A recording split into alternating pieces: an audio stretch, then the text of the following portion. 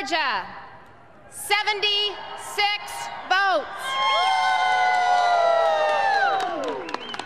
Madam Secretary, on behalf of the Georgia Republican voters in the Empire State of the South, I, Sue Everhart, stand here as chairman of the GOP with Speaker of the House David Ralston, and we, along with Governor Nathan Deal, proudly give 72 of our delegate votes to the next President of the United States, Mitt Romney and Paul Ryan.